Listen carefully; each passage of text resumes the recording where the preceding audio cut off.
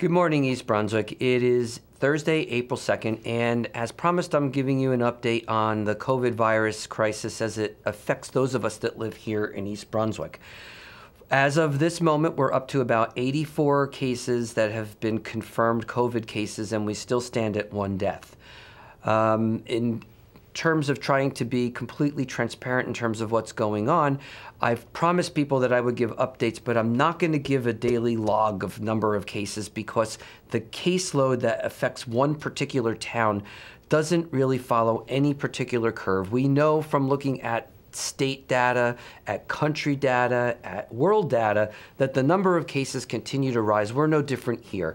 But in our little sector of the world, our 84 cases, it varies. One day it's 11, next day it's 8, next day it's 14. It's not following any pattern. Those patterns are more noticeable when you look at bigger pools of data. What I will promise to do, and have continued to promise to do, which is to let you know if there are particularly any deaths and if there's any clustering of cases. I'm not going to give any information on identifying factors such as names or addresses, but to the point, our Chelsea Assisted Living has had, in the last 48 hours, there was a patient there or a resident there that expired. Because the person expired, nobody's going to do any testing on that individual, but it was a respiratory issue. There's the thought that that might have been a COVID case. And one of the 84 patients or residents from Chelsea is presently at the hospital diagnosed with COVID. We are testing individuals that are showing symptoms at the Chelsea, and we're waiting for those results to come back. Once I have information, if it turns out that there is a clustering of cases, then of course that's going to be made public and everyone will know about it, and the State Department of Health and the County Department of Health will have to take immediate actions, and we will make that public when and if that happens. The reality is, for most of us, we keep saying it over and over again, is that the infection is most often felt to be spread from asymptomatic carriers, those individuals who either don't have symptoms or have such mild symptoms they don't even know. And that's where most of us are likely to pick up infection, which means that the entire idea of staying at home and using these precautions and hand washing is designed to really reduce that spread from those individuals because we don't know who they are. There's also growing evidence, most of you are following this on television, that our particular pattern in this country is very similar, unfortunately, to the pattern we've seen in Italy. And that's not great news. But we also have found that there's a notable finding that the pandemic in the United States seems to be spreading with no great explainable reason to individuals who are young. While most of them will survive the disease, why we seem to be getting more people in younger ages hasn't been yet determined by any type of scientific studies. The good news, of course, is that most people are going to get better from the COVID infection. We don't really see that. When you see 84 or any of the numbers that are being projected on the news, you don't see the number of people who've gotten better, which is the vast majority of people who get this infection. We do need to keep that in mind. In order to try to reduce that spread, we're emphasizing the universal precautions such as staying at home, washing hands, keeping social distances. All of that is designed to decrease the spread of disease because, unfortunately, at this point, as most of you know, there's no treatment and there's no vaccine. It will lead me to my strong encouragement that people start using face masks in public locations, and I'm going to talk about that in a little bit later when I talk more about masks. I want to remind everybody that the municipal buildings are closed, but the business of the town continues to go on. Please call or email any department, any individual, and we will make sure that we get back to you with any of the township concerns. Township business must go on. We're trying to keep in the building only essential personnel. Everybody else is working remotely. Parks and Rec Department is actively looking for ideas for virtual programs, performances, lectures, art, contests, games. Any suggestion that you might have for things that we could do virtually from home, please send those to the Parks and Rec Department using the email for the department. And we're actively looking to put on some programs. Now that people are kind of stuck at home, maybe it gives great ideas that you can come up with that we can implement for the rest of the township. Right now, for those of you who have been questioning me regarding the property taxes and whether they will be deferred, again, as I've mentioned previously, property taxes and any deferral has to be determined by the state. And since the state is still yet to figure out what they're going to be doing and how we're going to get our share of the CARES grant that was supported by both houses and the Senate and signed by the president, hasn't been yet determined how that's going to trickle down to states and therefore to counties and municipalities. So they're not really ready to make any decision on what they're doing with property taxes, and that would have to come from the state. What I can announce is that the federal and state deadline for filing your 2019 taxes has been extended to July 15th of 2020, and that the state's tax year, which normally goes from July 1st to June 30th, has been moved, and that's now extended to September 1st of this year. But again, how any of the aid that's going to get trickled down to the towns is to be worked out, hasn't been determined yet at the state level, and therefore we really don't have an idea what we're going to be doing with state taxes. Keep in mind, however, that your property taxes go towards supporting all of the township programs that we rely on at this point in time, and many of the state programs that we're all relying on at this time. So it's a vicious cycle. If taxes aren't paid, then teachers won't, school systems may have to let people go. The state may not be able to provide programs that we're desperate in need of right now. So I don't know if there's going to be any big decision on deferring property taxes. Many of you may have heard that the state has now worked with a lot of mortgage lenders to try to provide a 90-day deferral of your mortgage payments. If you qualify, I would suggest very strongly that you contact your lender. For those of you who have their escrows set aside for property taxes, if property taxes are not deferred, you will still need to make sure those are paid.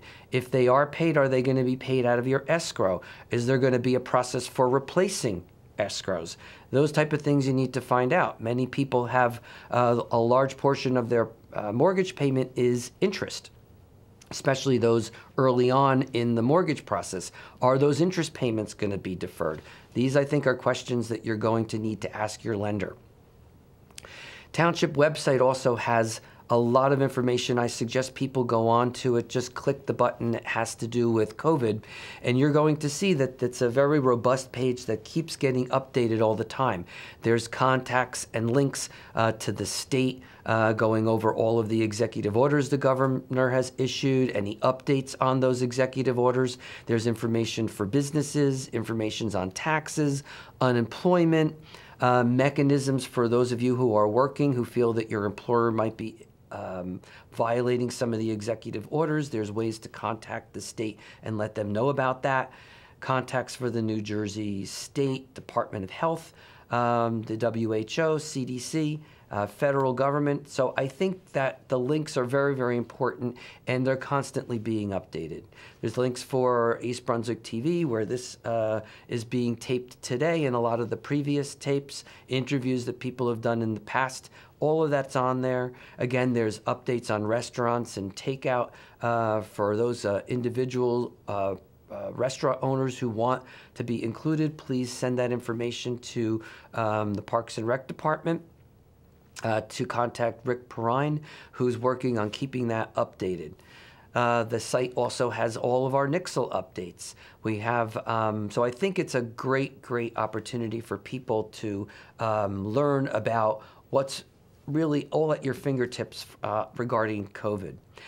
Also want to give a big shout out to our East Brunswick Public Library, which has a number of programs that are being operated on virtually. So whether it's programs, there's classes specifically on topics such as Zoom, which has become a very popular way of conducting meetings, Canopy, Hulu, a lot of virtual books, movies, programs, and that's constantly being updated. The library personnel are available to answer questions. We have a great health desk for those of you that have health questions related to the virus or anything health related. All of those people are working, but working remotely.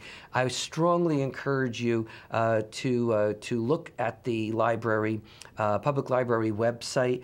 And for those who haven't really utilized it in the past, it might be a great opportunity for you to get a sense of how much of a gem our library really is and how many programs are available that you might not have known even existed. So we take these type of circumstances that we're in and try to make the best out of it.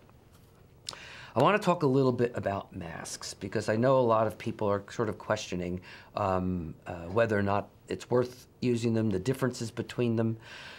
We've got N95 masks that people talk about. We have regular masks that we see people wearing, and we also see people making homemade masks. An N95 mask is a mask that is, for the most part, far more useful for the person wearing it to prevent that person from getting disease than it is from preventing that person from giving the disease to somebody else. The 95 means that it's basically filtering out 90%, 95% of the particles coming into that mask.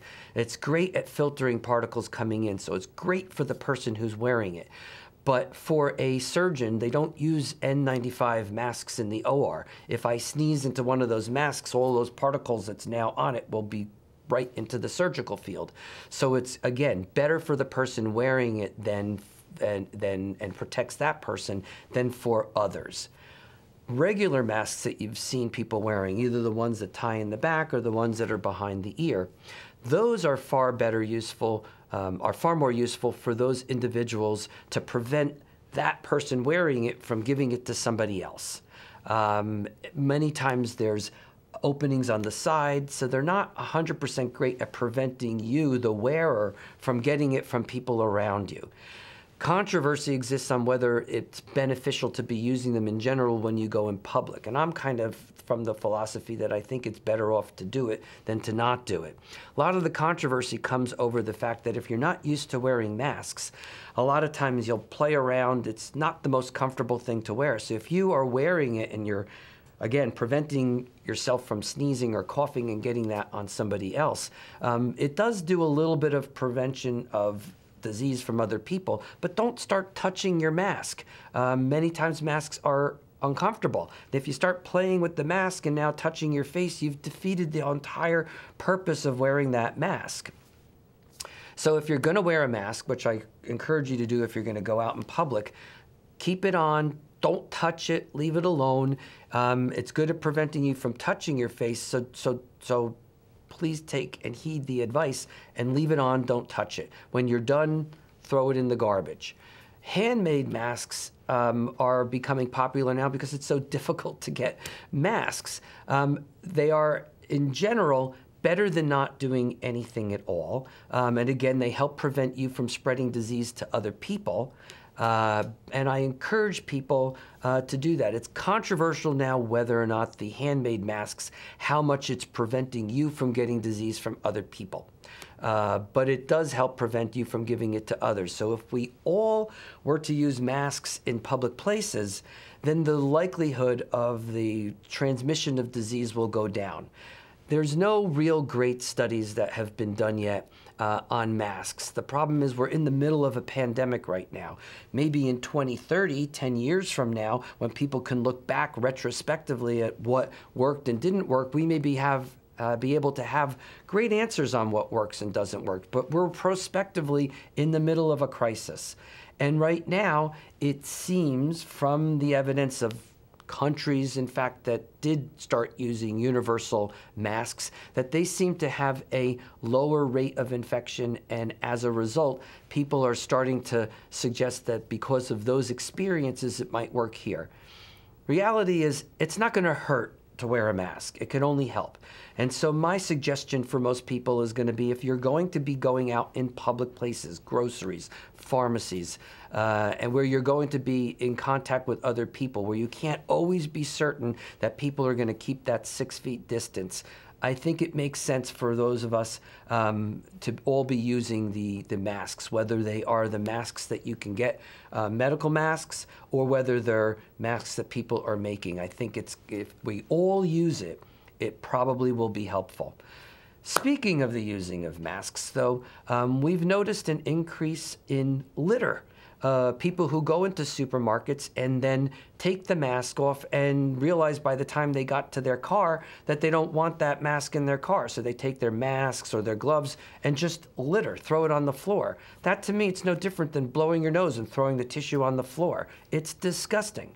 And we're taking that type of behavior very seriously here in East Brunswick, and our police will be issuing summons and fines to individuals who we catch doing that. And that's going to be the case whether you do that on private property or on public property. It doesn't matter. We have the right and will enforce people doing the right thing. Take the mask off after you leave the store, throw it in the garbage, just like you would throw a tissue or anything else that has bodily secretions. And it's grossly unfair to ask other people to clean up after you. As far as news for the township, the county, we talk to them very regularly, and we're pleased to announce that there is a new testing site at the Kilmer Motor Vehicle site in Edison. That's going to be testing for the coronavirus. I would suggest that you go on to the county or state website that lists all of the places where there's testing, because there are restrictions with that site. You have to have symptoms, you have to have that or a prescription from your doctor. You also have to be a Middlesex County resident and be able to show proof that you're a Middlesex County resident. The test will take 3 to 5 days to be returned, and you will only get positive results. They will not call you if the result is negative. But please go on to the state site, as the number of public places for coronavirus testing continues to go up, and the site will list those. But the site only lists those that are being supported by the state. What we don't have is that there are a growing number of doctor offices that actually are providing that tests, whether they're urgent care centers or private doctors' offices. And those numbers and those addresses and information on those sites will not be on the state website. I'm asking for physicians or physician practices in the East Brunswick area to please send to us at the township if you're doing that testing, and any information that we would need to put on the website to help identify you, and any particular steps people need to take. Will they need prescriptions? Do they need to call up ahead of time? Do they have to have symptoms? Where the office is located? What type of test is being done? What the turnaround time is going to be for the tests? And we will, under this crisis circumstance, put that information on our website so that individuals in the township who are showing signs and can't get to any of the state sites may be able to utilize your facility if you're opening that to general residents outside of your practice. I'm also going to continue talking about those individuals and local groups that have really stepped up this time during this process to help out those who are in greatest need. We have a bunch of local groups, one in particular that's been sending and donating food to the hospital and hospital workers, and that's been organized almost exclusively by former Township Councilwoman Denise Catrino, and she's been working with individuals, collecting from people in town and bringing food to hospital workers. The East Brunswick Chinese organization and group, which I've mentioned earlier, continues to provide the township with masks that we then bring over to the hospitals, and it's very, very much appreciated. Several months ago, most of you know, I had started the Mayor's Charity Fund, which I'm not organizing. It's run and managed by a team of trustees. They are actually organizing food to be delivered as well to the hospitals, and they're working with Robert Wood Johnson University Hospital to help offset some of the costs by trying to put some of their healthcare workers who live a pretty big distance from the area at area hotels so that they could be able to get back and forth to the hospital faster and not put their own families at risk. And the charity fund is looking to help offset some of those costs.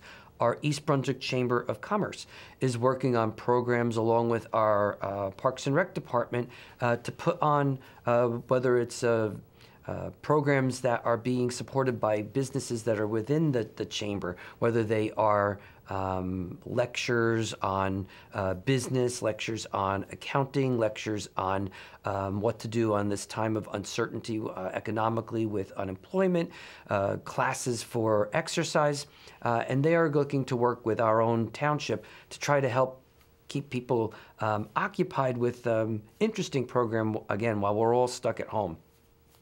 Next week, I'd like to put on a program devoted entirely to the economics of COVID as it affects East Brunswick residents, whether that's, again, unemployment, taxes, all of these type of things that matter to both residents and to businesses here in the township. So please stay tuned. As always, stay put and stay safe.